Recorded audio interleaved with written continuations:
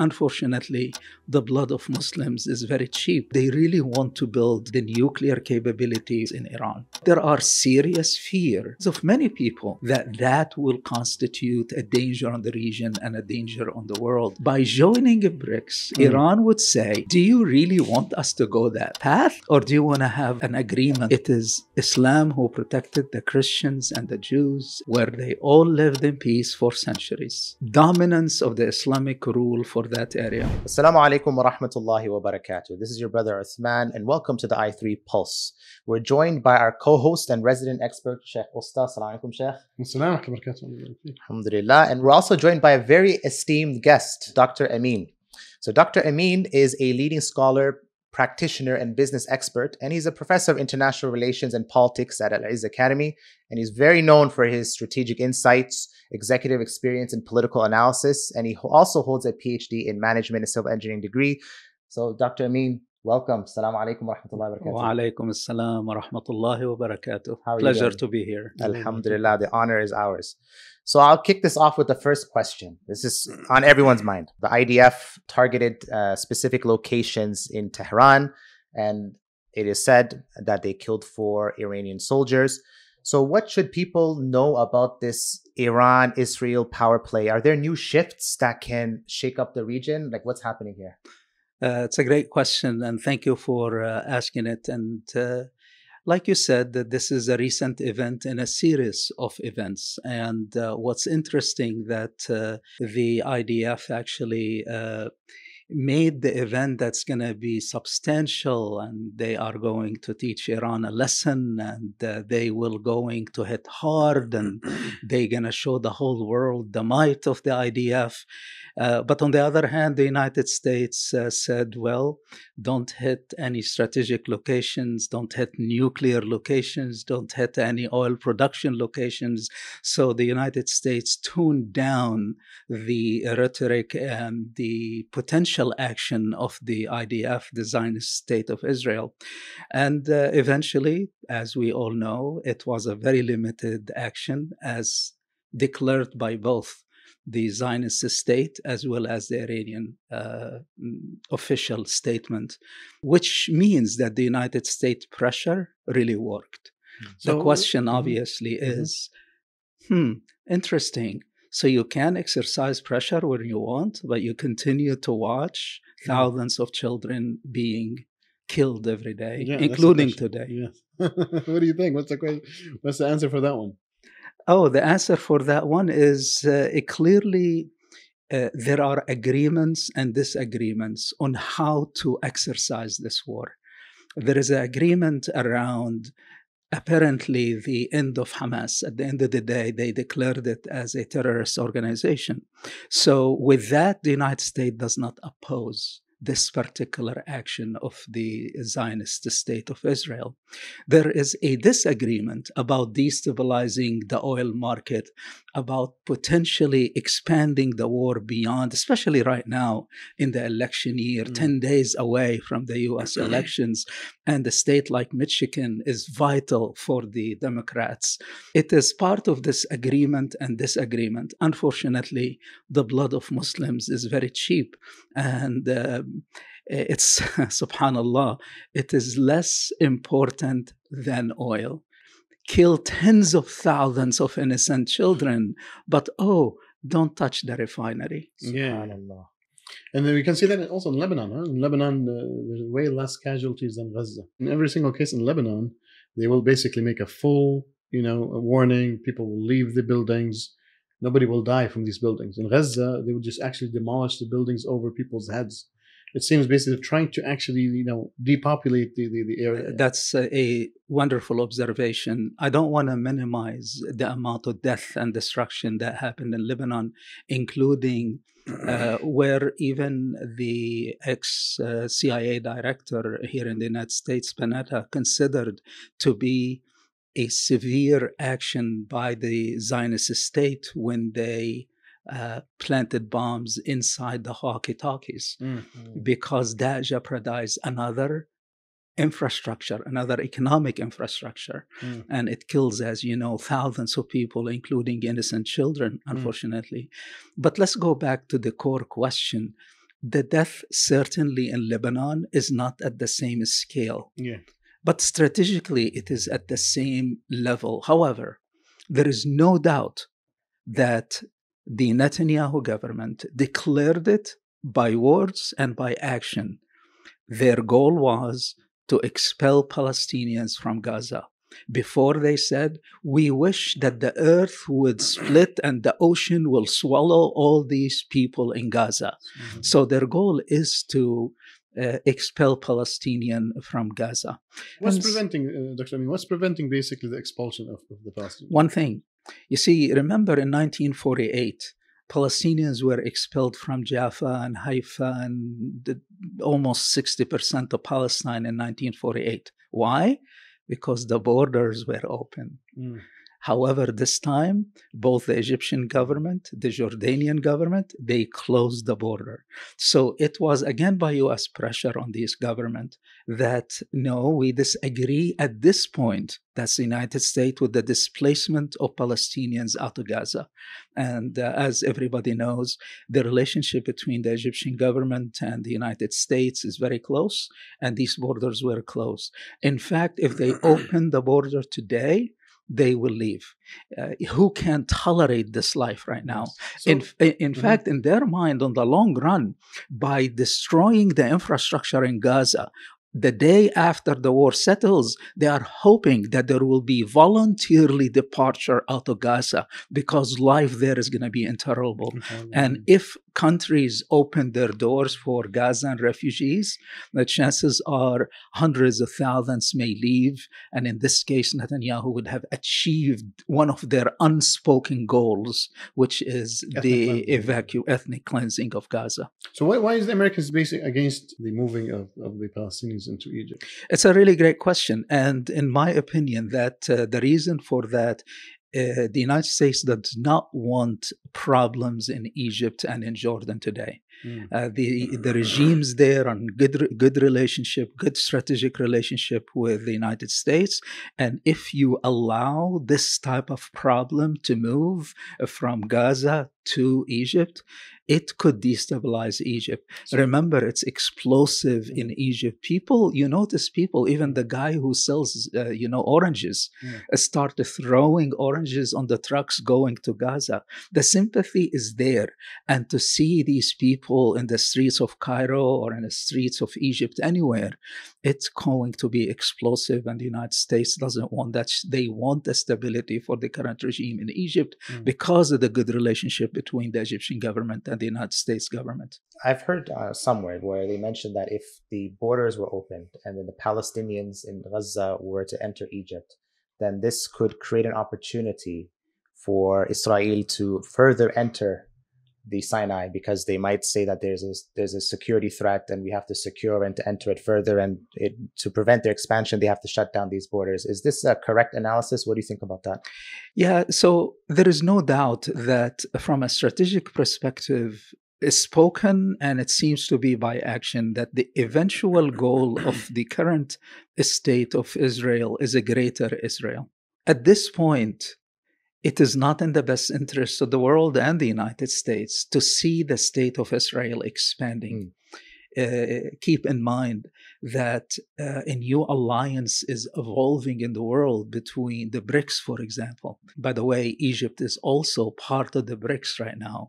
So while Egypt is still at the best relationship with the United States, they are seeing some movements toward BRICS. Yeah. And the United States doesn't want to create a reason for other countries to start interfering in the Middle East. It's the jewel of the world today. And the Middle East is, as Kissinger said, whoever controls that area controls the world. Yeah. So this is really why we see right now that dynamic where there is an approval for the state of Israel to do something and disapproval to do something else. So can you expand a little bit further, just for the audience? Like, well, why is there disapproval, for a greater Israel? That's a really great question, Sheikh Usta. Let's remember back to what was the purpose of the creation of the state of Israel. Why did the world in 1948 decided to implant the state of Israel. The state of Israel was implanted to keep that area in the current situation that you see it in. It was not implanted there because they truly care about the Jewish people or the Arab people. It was to keep that area under control and not to make Israel a sole player, let alone the dominant player in the Middle East. So in part, It's a chess game, basically. it is. It's a pawn within the Western chess game. It is. It is the United States and the Western world to stay really in control. In fact, I would say it's very unfortunate that at this point, Arabs, non-Arabs in the Middle East are being pawns in the hand of the superpowers. SubhanAllah. So they're actually using the Jewish people and the pains of the Jewish people and the Arabs to keep the area in constant conflict. That's very true. The goal is not to create stability there. Otherwise, they've been talking for decades now about the creation of Palestinian state.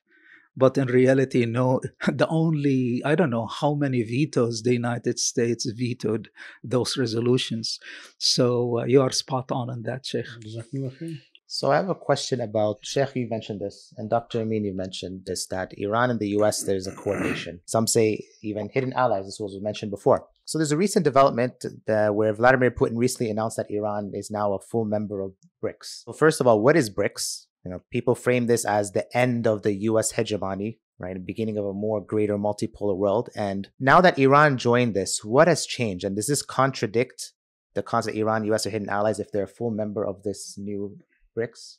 Can I add something before the answer? Is that when we speak about hidden relationships, the first principle of international relations is that nations are always in constant cooperation and competition at the same time. Yes. So it's not like there's no conspiracy theory. No, actually, countries basically will have open channels. They will see what basically fits them in a specific situation and might cooperate there and see a challenge in a different situation and compete with the other power, whether it's superpower or regional power, for the same thing. So, but go ahead, Dr. Amine. Yeah, it's a good clarification. And BRICS and Iran, basically. And, the BRICS started between Brazil for the letter B, Russia for the letter R, India for the letter I, China for the letter C, and South Africa for the letter S. So it's these 5 countries that initially said that this international monetary system controlled by SWIFT, that's the West really control, and controlled by the dollar, need an alternative currency. They talked about a fairer world, a more fair world in terms of finance. And to allow, and this is really always the Chinese statements, that we want to allow fair development, fair investment. And the current system, according to these organizations, is not fair anymore. So for those who don't understand how the current system is not fair, could you explain that further? Yeah, absolutely. So initially, for hundreds, thousands of years, since the world started international trade, gold and silvers were the commodity of exchange. Goods versus goods, goods versus currency. Gold and silver were the currency of the world. And there have specific ratios. There was an agreement. We go on into all the details, Bretton Woods, until Nixon in the 70s said, well, gold is not what we stand for when it comes to international trade. It is we only have the dollar, and the dollar has a self-value. It is the strength of the economy in the United States, and it does not follow any rule of exchange. And it created a new system. And because the United States is the greatest economy in the world, they were able to have the dollar as the currency of exchange, which means the funds of the world, the transactions of the world, it's all done by the US dollar, even until today. The European tried to balance that by the euro. But then the European Union itself got significantly weakened, especially after the departure of the United Kingdom out of that particular group, and then leading to the current war between Ukraine and Russia. In fact, before that war between Ukraine and Russia, the European Union was looking at China as a potential transactional partner. In other words, the BRICS was actually gaining traction even inside Europe until that war happened. And then China sided with Russia, and the European have their historic fears of Russia. So they now have historic fear of China.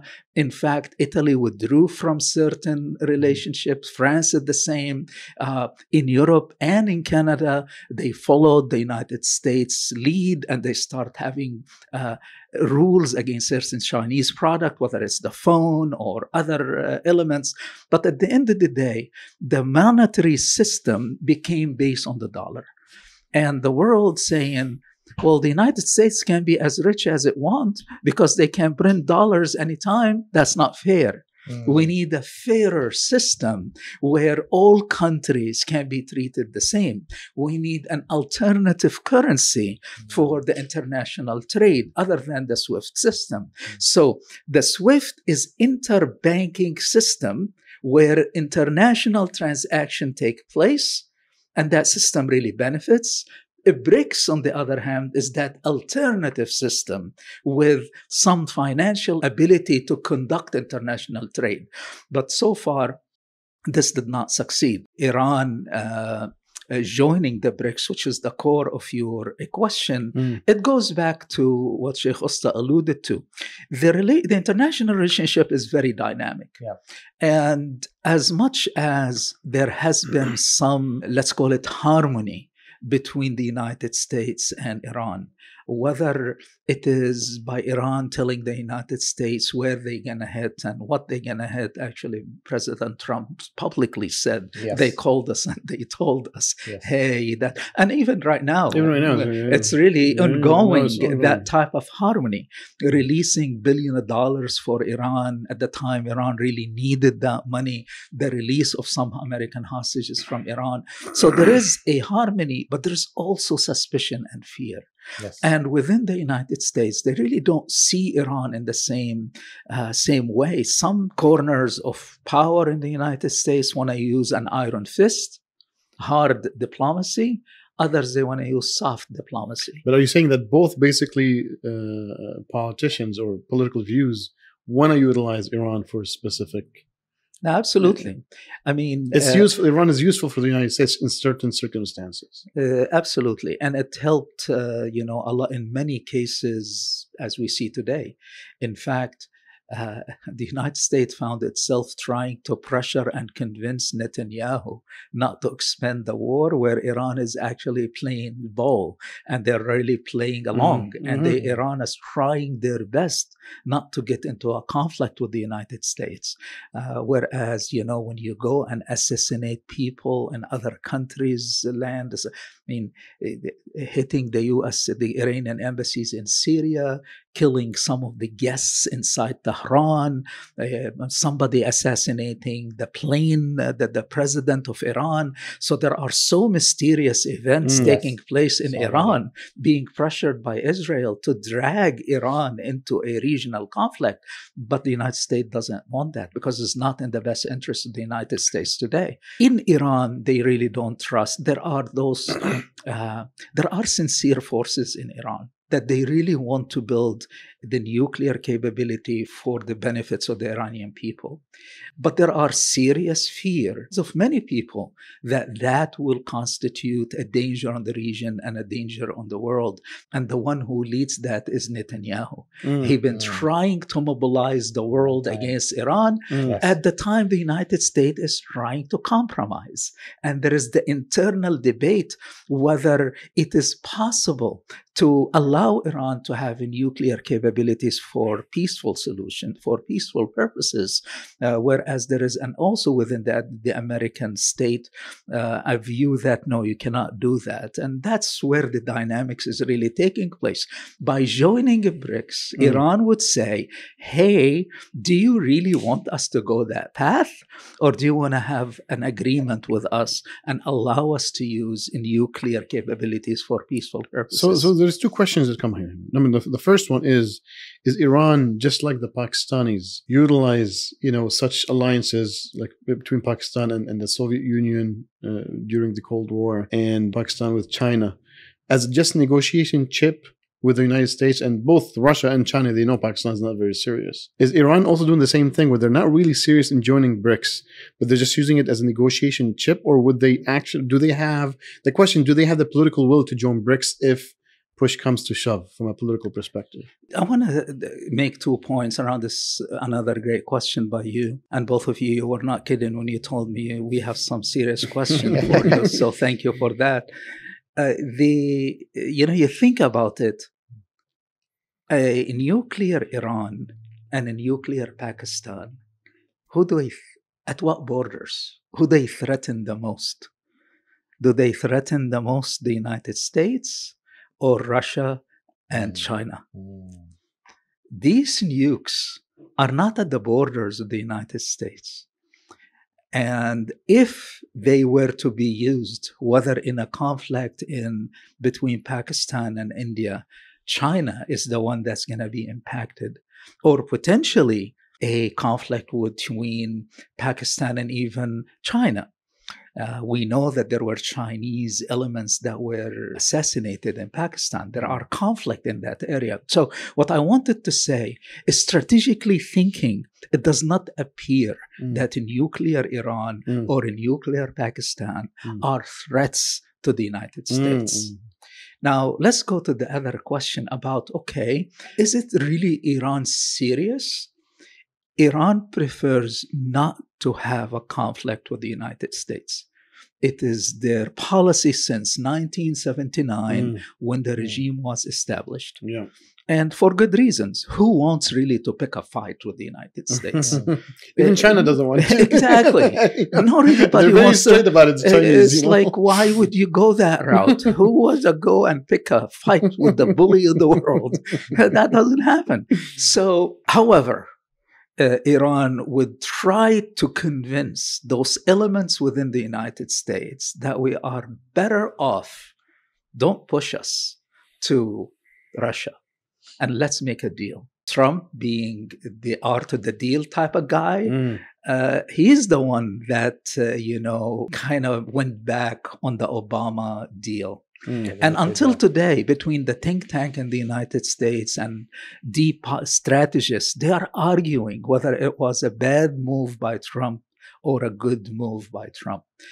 History will tell, even though events are saying that there is that situation. If you leave Iran without a deal, they may develop a nuclear weapon. But then the United States is not really too much worried. Yeah. The ones who are worried are always the Europeans, actually. The Europeans are worried. And of course, Israel is worried because they want to be the superpower of the area. And the regional they want to be the police of the area. And even they were saying it publicly. We can reach anywhere we want in the Middle East.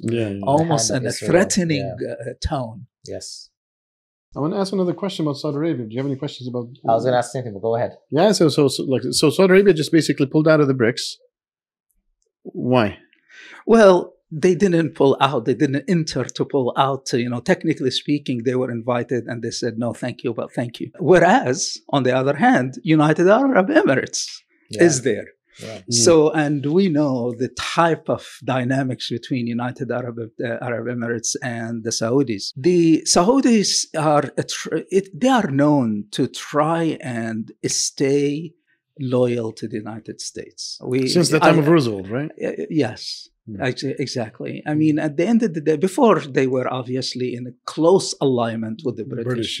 But then when the United States became the dominant force in the Middle East, they were able to get the kingdom. The kingdom does not want, if Iran does not want a conflict with the United States, then Saudi Arabia is even more. That they really don't want any conflict right now. And they felt that it is not in their best interest. If Iran has a strategic goal, what would be in it for Saudi Arabia to join at this point? They would rather wait until the dust settles and then they can make a decision.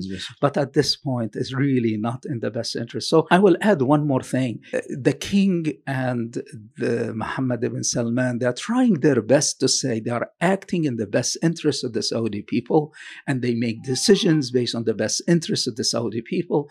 And even a layman in Saudi Arabia would say, so why are we joining Russia and China? And why can't we stick with our allies who are protecting us all these centuries and all of that oil relationship, etc.? So at this point, it appears that it is not in their best interest. Thus, there is nothing in it for them. And they felt that if they joined, it will be more of a loss than a win. And that's kind of in the balance of power, in my opinion. Okay. Now, some may say, it was Blinken was there and he convinced them not to. I don't want to go there. Because they met at the exact same time, right? It was during the summit. It was. They gave him a gift. The Saudis are known for very, very lavish gifts. So they gave Blinken probably a gift. There was a recent, I think 2 weeks ago, there was a document leaked before Israel's strike on Iran, which it seemed to delay their strike on Iran, where certain things were intelligence and their response capability was leaked. Why did that happen, and who did it? The United States was very serious. It's not just leaked now, it's almost public knowledge that the conversation between President Biden and Netanyahu was very stern, and they draw the line that if you hit this, we are not going to supply you with weapons.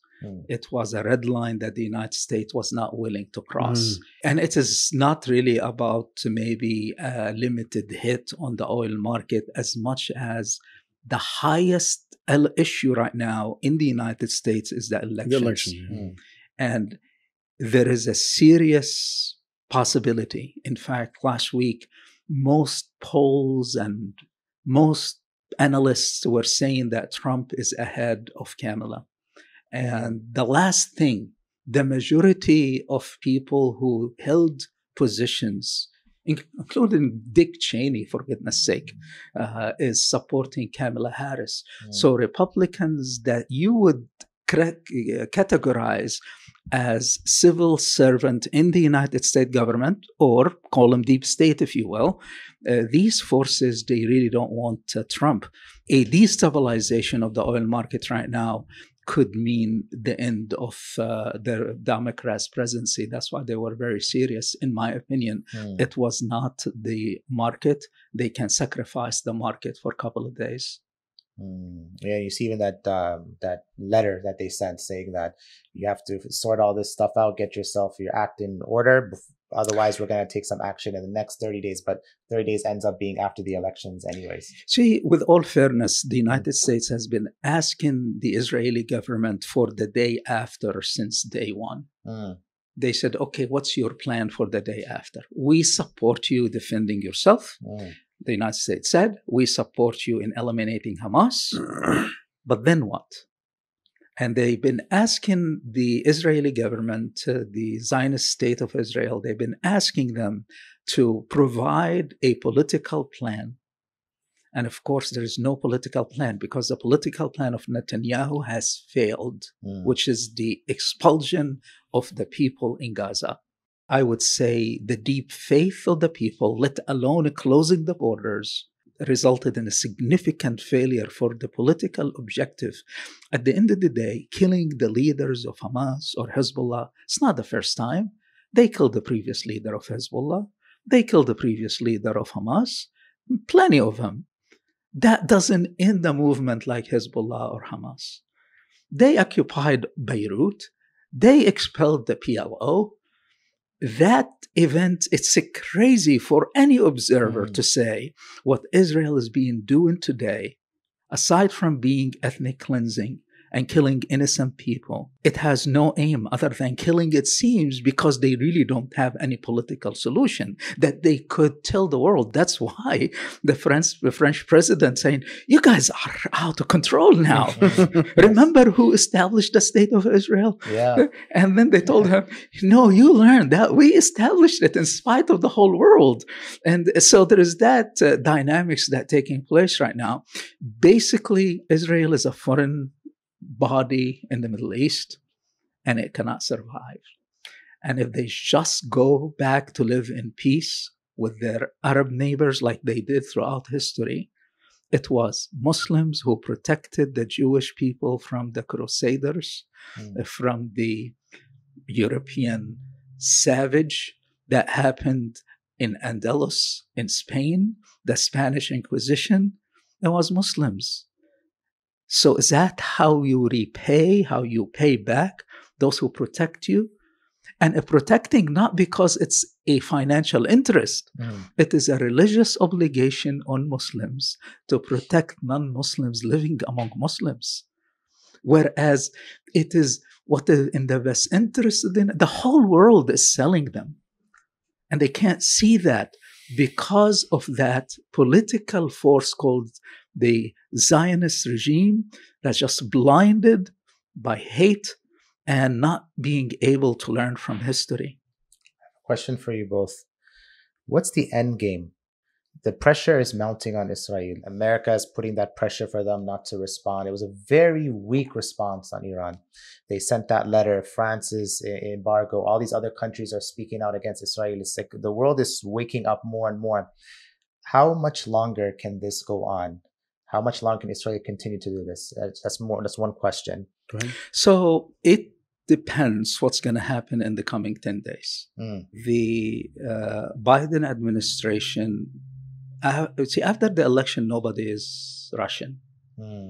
It becomes how long can Israel sustain the economic problems and the social problems and the displacement of the people of the north. At one point, it is going to be the internal public opinion that's going to say to Netanyahu, enough is enough. There is it's not in the United States interest to go to war, or it's not in the interest of France. So that would be, it can continue until until Israel cannot continue anymore. Now, is it going to get a point where the area, I was listening to Amine Eyad on CNN this morning and was talking about how explosive, and that by she is a Jewish Iranian person, about how the area is now exploding. These people measure the sentiment of the area. And another piece is an unexpected explosion or unexpected event that takes place in the Middle East because really people are at the boil of boiling. And so these are the dynamics that could change. Either an event inside the Zionist state of Israel, realizing that their economy is bad, their financial rating dropped down, the people in the north are leaving. They want, it's almost instead of the expulsion of people in Gaza, it is the Israelis who are departing. So it's working totally against the plan of Netanyahu. Financially, like you said, politically, in the global world, they having now a counterattack in the campuses in the United States and in other places in the world to try and convince the young people. But how could you convince the young people? Actually, even Netanyahu said, how could we face 2 billion people in TikTok attacking Israel, meaning the Muslim people? And that's very true. So it doesn't seem, and if one wants to take the recent statement not as political deception, statement from the state of Israel, statement from Blinken, statements from Harris, saying Israel has achieved its goals. And it's time to stop the war, return the hostages, and find a initiation of political solution. Sheikh, Dr. Me mentioned something very profound about the pressure increasing, like almost like a pressure cooker. And there needs to be some steam that needs to be let out. There were some reports about there's going to be a potential 2-week ceasefire with Lebanon, between Israel and Lebanon. Is this the start to the end of things, or is just a pause for the elections and then things get back to normal?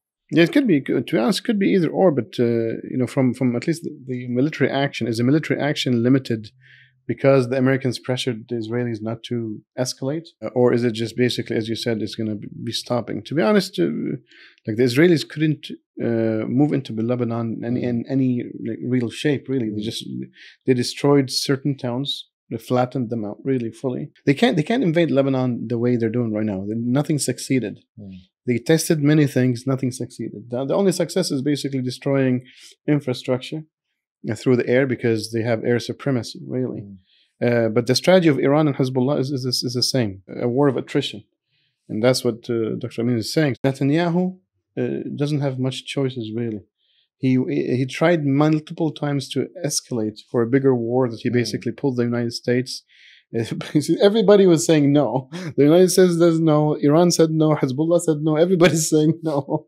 And that's why he does is just kill Palestinian lives. That's the only place he really can do it without any escalation, right? So we'll see what happens after the elections. But I believe basically things will come to an end, as I said last time, that Netanyahu is really in his path for failures. He might maneuver, he might be smart and make a couple more maneuvers, sure. Yeah. But I think everybody's in sync that we're going to wait it out until basically Netanyahu falls internally, as Dr. Amine said. So there's nothing else that I can see really from that. Is there enough time to, if this happens, is that going to be something that Netanyahu says mission accomplished, job done, and can keep that control over his political power, or is this just the beginning of the end for him?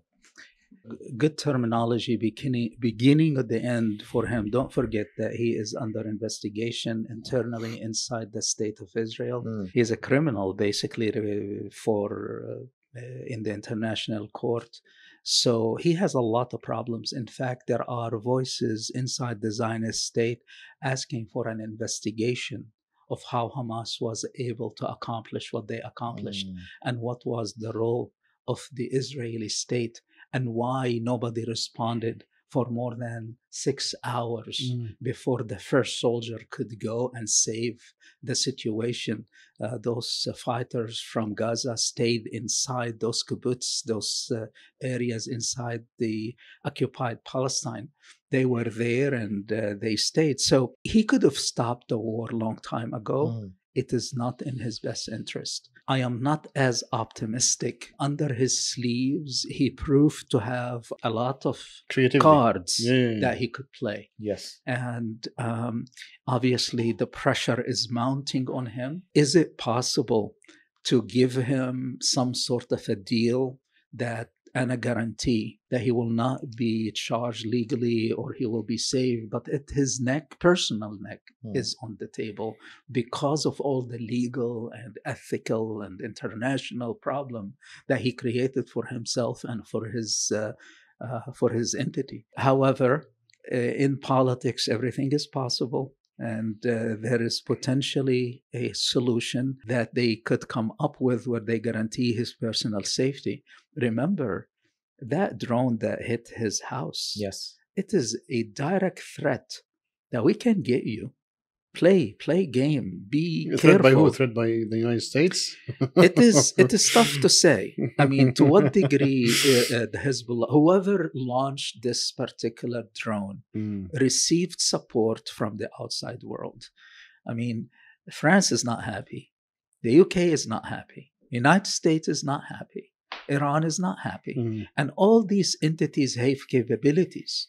Question is why they did not use these capabilities. And the answer is because as long as it is controlled, it's fine. It's now reaching a point, like you said, the pressure is mounting and there need to be some sort of solution. I have another perspective on this, actually. Yeah. The problem is not with Netanyahu alone. That's true. The problem is actually with the whole government and the whole thinking of the alt-right in Israel. Which is why I believe, keep going.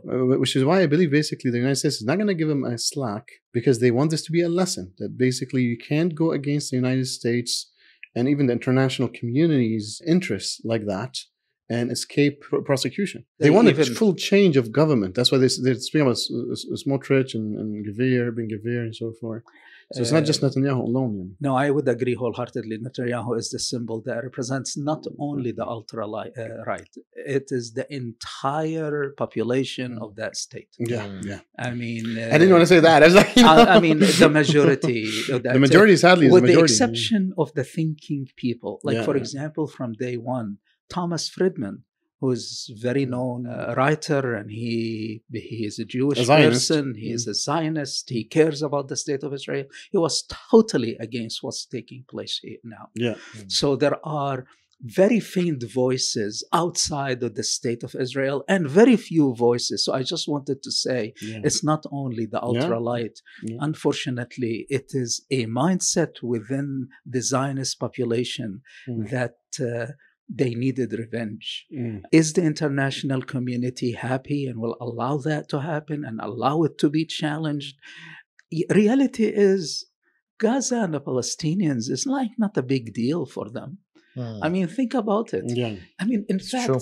they are so happy as long as it does not hit their interest.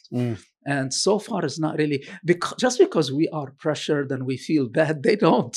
Just because we want to see an end for this, they really don't care. Yeah. And that's what's been proven. It's not like we're analyzing here.